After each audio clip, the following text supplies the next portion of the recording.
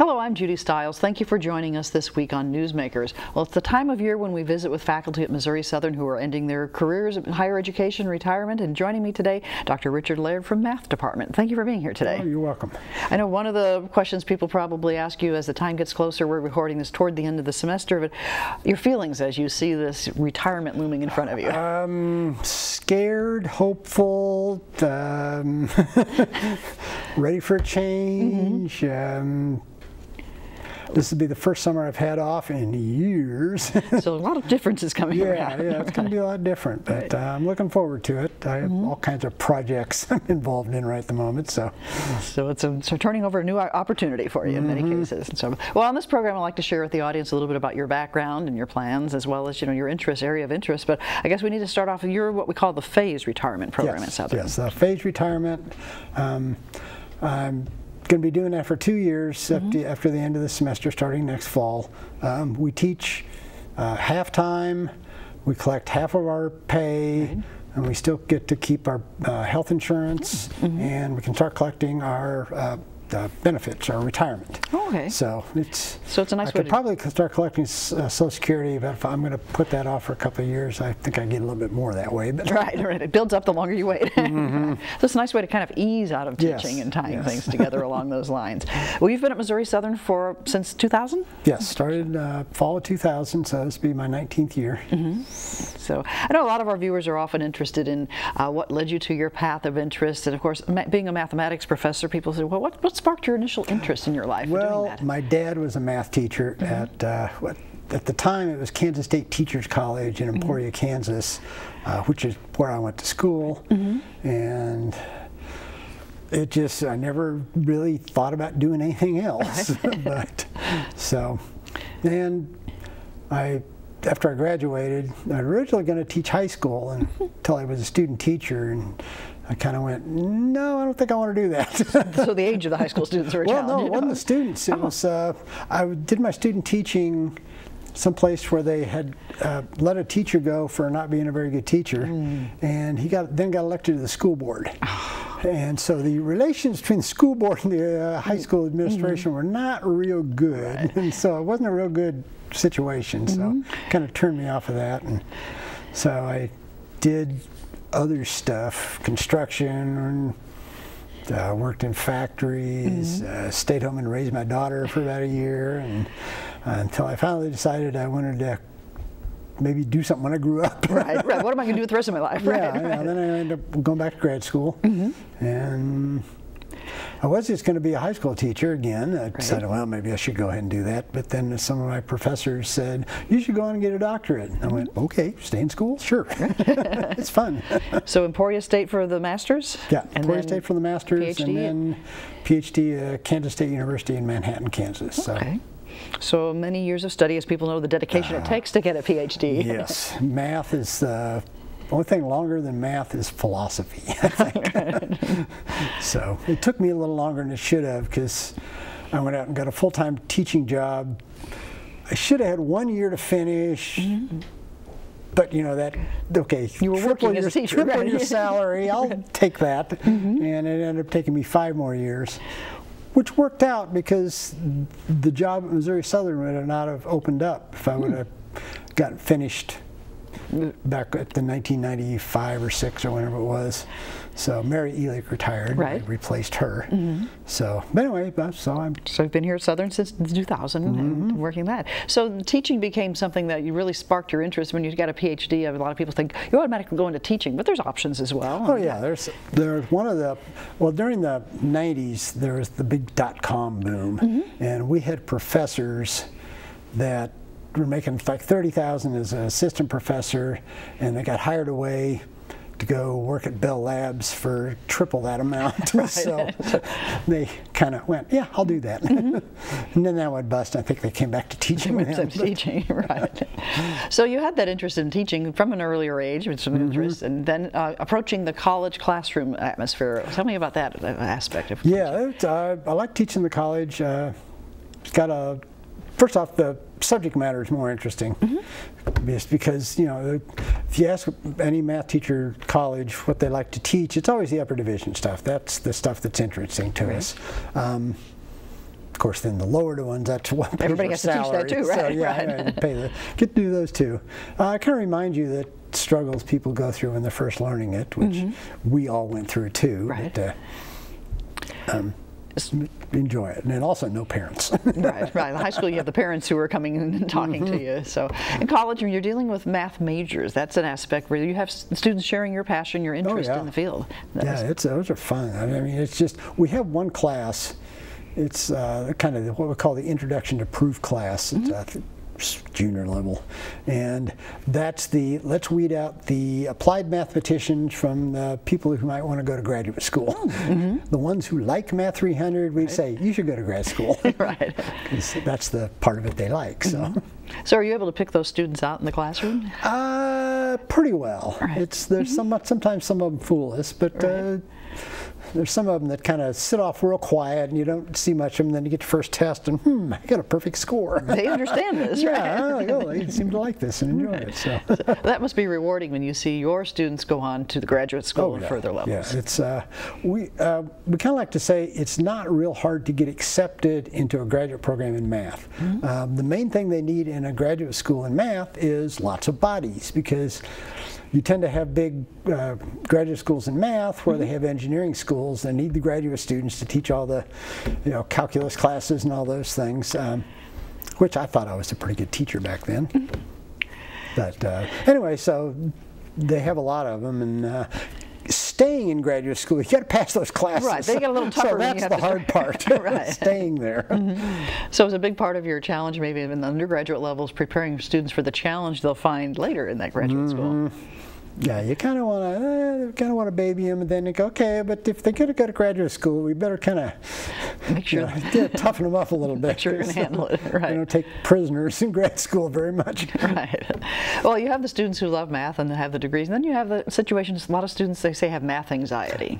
So that must be also an aspect of teaching that people don't realize. Yeah, that's a lot of people, you just have a very negative aspect, and if you talk to them, then you get a lot of stories of, I used to love math until I hit this grade and I had this terrible teacher, and which makes us kind of want to train those high school teachers a lot better. Motivate their students, right? Yeah, try to get ones that actually like math. We've got several that have gone out teaching, and I would love to get their students because they're really good and they like math. So do you work with a lot of our education majors who would be teaching math? Are you carrying through to help inspire them? We get quite a few of them, because depending on whether they're secondary or middle school, the middle school they have to go through Calc 1. The secondary, they pretty much just almost like a straight math major, which is why I ended up getting a Bachelor of Science in Education in Math. I was going to go just straight math, and my dad said, might as well get a teaching degree because you'll take the same classes anyway. Right. So, okay. They'll prepare you for it and tie it together. So what kind of tips do you give to those students who come in and say, I have this anxiety, is math something I've always worried about? How does a professor deal with that? You just try to help them relax. You let them know that this was a struggle, and I did it too. Of course, some of them, they don't believe me, but I always tell them that these problems they maybe look easy when I'm doing them, but they'll look easy to you after you've done 10 or 20,000 of them too. Right. But you try to get them to relax, and I try to use humor in class, and so then I make mistakes on the board because everybody makes mistakes in math. Show that it's a fact of life, right? You almost learn more from making mistakes than you do from doing things right. So. Right. Well, I know Missouri Southern, we have the new Nixon Hall, and part of that they talked about when they built it is the environment helping students. We're trying to, we got the classroom. First off, we absolutely love our new building. Thank you, Governor Nixon. Right. But it's a wonderful building. There's places for the students to study, or you can just socialize. I walked into one of the little study areas, and there's big TVs in there, and they were watching a television show on there, which they're relaxing while they're studying, right? And, but oftentimes they're working in there. You can write on the walls. We give them put dry erase markers all over the building, and it's harder to find a wall you can't write on than one you can write on. That's good. So that helps them visualize.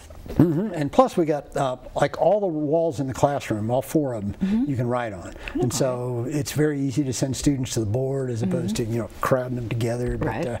we got lots of room to do that, and we can rearrange desks, and so if we want to work in groups or something, and because we got the desks that actually can move them around. So they're not your easily. standard college desk with a little They're on wheels, and we actually got chairs and bigger desks, and they actually fit the book. And well, not that we have books very much anymore, but yeah, that's just.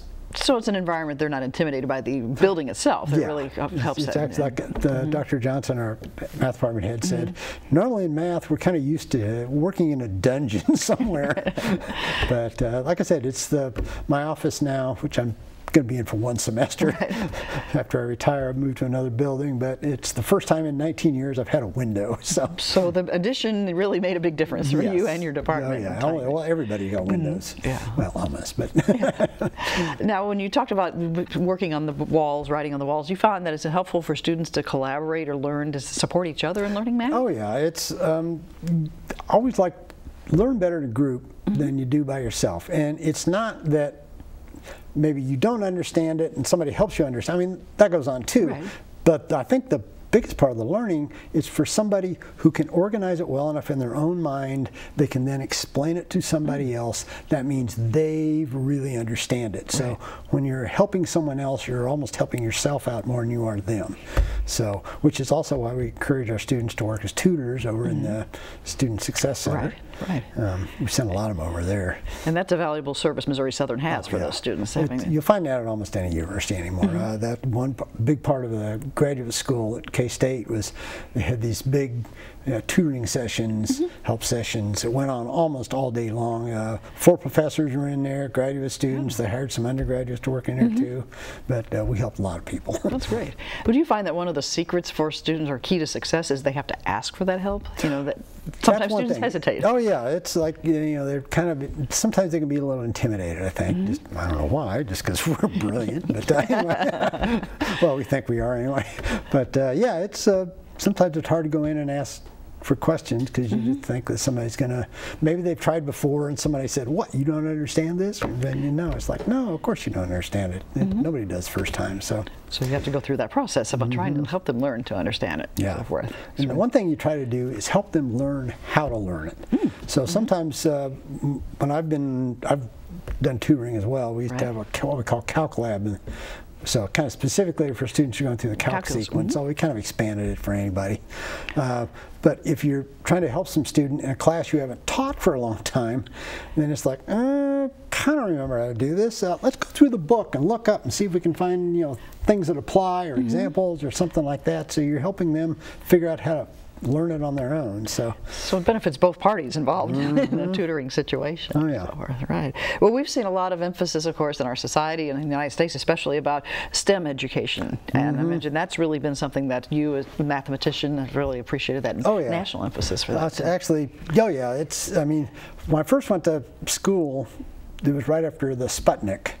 So there was a big push for science and math back then, and then it kind of died out a little bit, and then now there's a big push again. So everything's always kind of goes in a phase. Yeah, it's kind of up and down and up and down. So, but yeah, it's really good to see that. Although there's, you know, we like students who can write well. We like students. There's other elements of being a student. Oh yeah, you got to learn to do all kinds of things. Sometimes they talk about how students in the, you know, international students, they have such a better, you know, grounding in some of the whatever subject they're in, but a lot of the schools over there, that's all they study. If you're a math major, you don't do anything except math. So they don't have any of the history and arts and all that stuff, which also I've discovered as I've gotten older. I said, I wish I would have paid more attention to my art appreciation class, because I really like art now. So that liberal arts education where you're learning variety is really benefits all the students and everyone involved in a university setting. You never know what you're going to find interesting later on, and it's things you, boy, I wish I would have paid more attention to that class. Right. Well, I know you've been involved at Missouri Southern beyond the classroom. You've been involved with the Faculty Senate as well. Yes, I've been on Faculty Senate.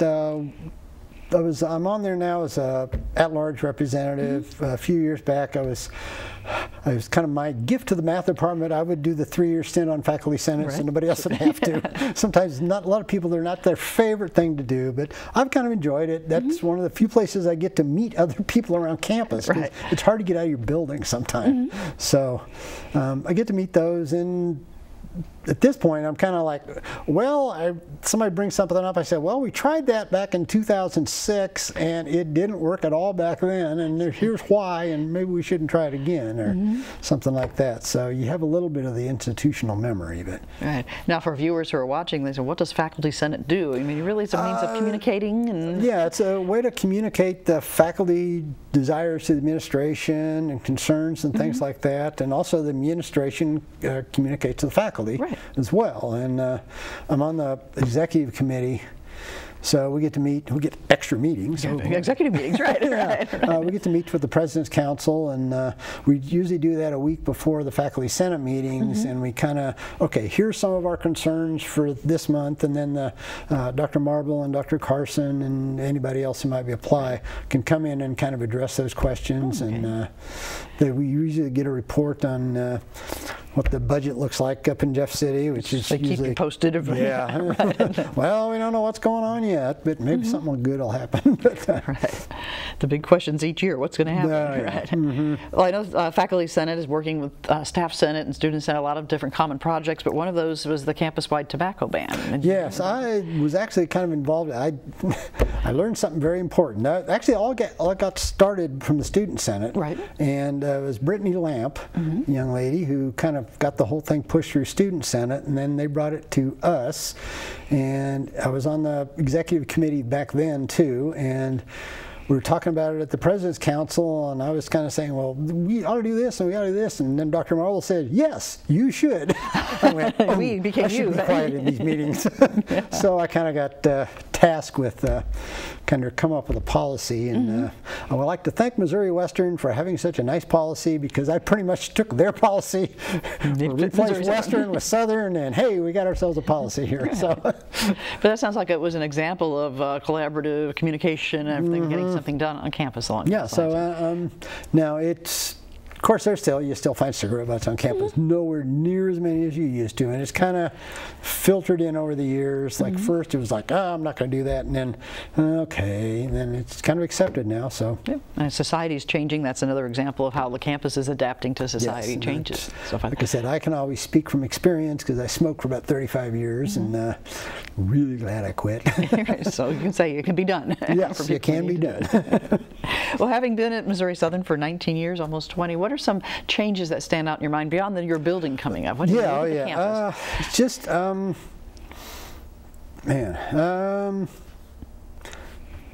well, it's, I don't know if I should sometimes say this, but one thing I noticed when I first got to campus was I just didn't run into very many students of color.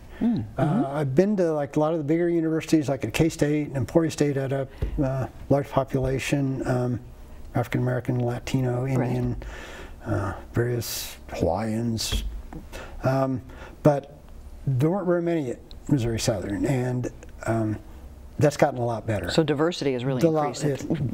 Better diversity, and that's something you appreciate. It's just, you want to get people to kind of help them out, and you got to meet other people, because when you go out in the world, there's all kinds of people out there, and you got to be used to dealing with people that aren't like you. And if everybody's like me, I'd be really bored all the time. So that's one of the major changes in the demographics of the university. Of course, the size of the school has changed as well. Enrollment has increased since then. Yes, by the way, the med school that came in has really helped, especially that Years to Lose program. Has really helped the student enrollment. We get a lot of biology majors, pre-med and all that kind of stuff, and a lot of them will bring their friends along, and some of those turn out to be math majors, and plus a lot of them are just really good students, and we like having them in our class. That's great. So there's a lot of follow-up benefits to the changes that we've seen over the years and so forth. Well, I know that students come to campus and we do tours and they visit campus. What do you say to prospective students who are thinking, I'd like to be a math major? Tell me what that involves. How do you talk to them and tell them? It's hard to get. You almost never get a student that wants to do something else, you can't, it's very hard to get them to change their mind and be a math major.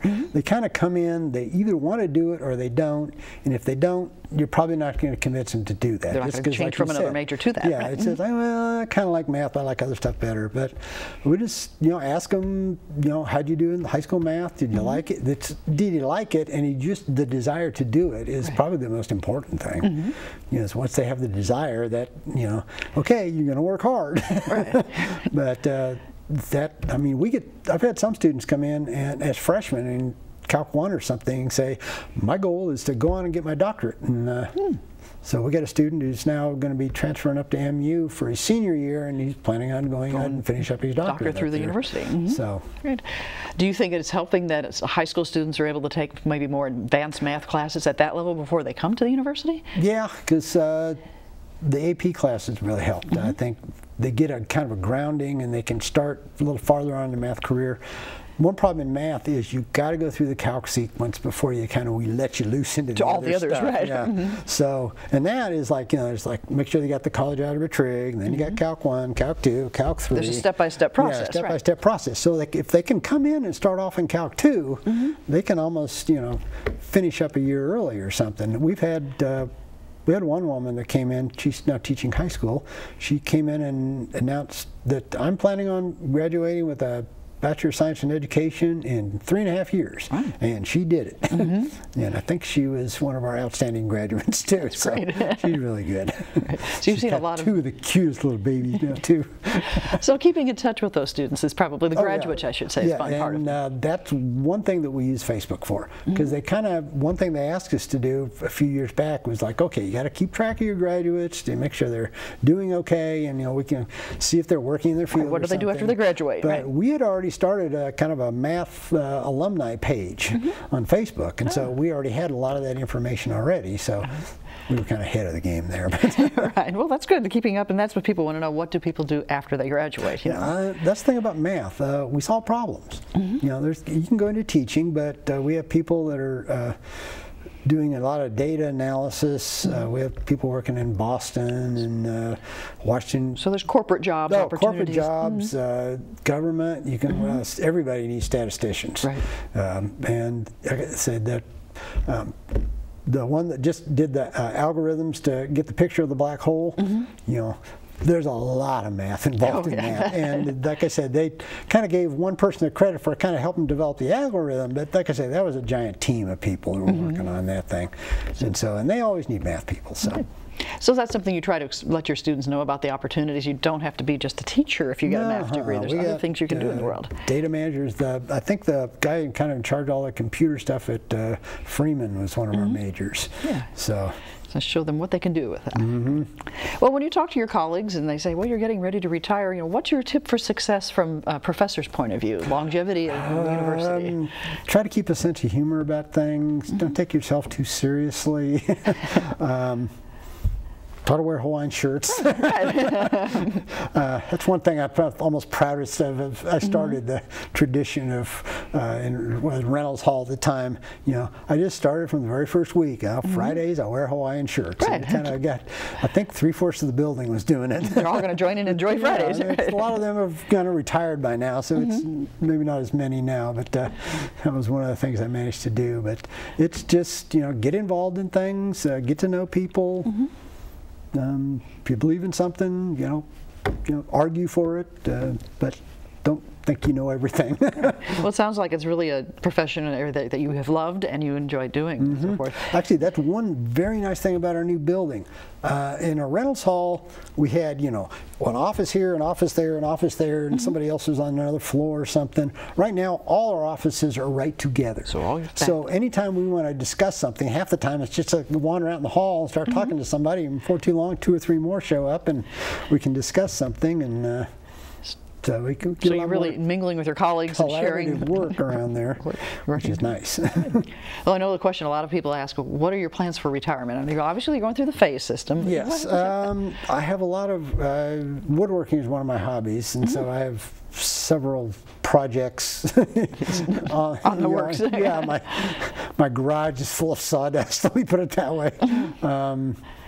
My wife and I both like to go bird watching. Our granddaughter out in Colorado is the main focus of our so family ties and family ties. Yeah, then we're going to go out and spoil her rotten. She's the cutest little girl in the world, of course. So now you'll have the time to do that. It's not just I'm going to take off in the summer. Yes, we don't have to. Actually, we discovered that Hays, Kansas is almost exactly halfway between Joplin and where they live in Colorado, and so we can both drive 6 hours and get to Hays and spend a 3-day weekend there and then come back instead of having to spend 12 hours driving, 12 hours, you don't lose the whole day traveling back and forth. Together. So that's nice. But then we got to been spending most spring breaks down in Colorado. Well, nice place to visit. Oh, yeah.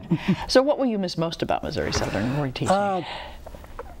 The people I work with. I mean, that's the thing that I think I always enjoyed most about working here is other members of the department, the administrative assistants that we've got to work with. They've just been wonderful people. The custodians, I've got to be very good friends with a lot of those. The other departments, I mean, we had both biology and the physical sciences were also in Reynolds, and very good friends with a lot of those people. And the other people I started with, it's just the people you work with. I mean, that's what makes or break anything, and they're just a wonderful group here. Great. And it's just been a joy to work with them all. Well, thanks to that social media you mentioned, you keep in touch with them afterwards. Yes. Oh, yes. Let them know how you're doing in retirement as you go along. Well, I'd like to thank you for visiting with me today, sharing some information, and I know the university wants to thank you for your years of service as well, and they're going to be recognizing faculty members. When you enjoy your job, you're not really work a day in your life. Well, Dr. Laird, thank you, and I wish you the best of luck in retirement after you get through the phase system and enjoy the phase retirement as well. Yes. Thank you. And I'd like to thank you, the viewers, for joining us this week on Newsmakers. I'm Judy Stiles. Hope you can join me again next week at the same time on this station. We'll see you then.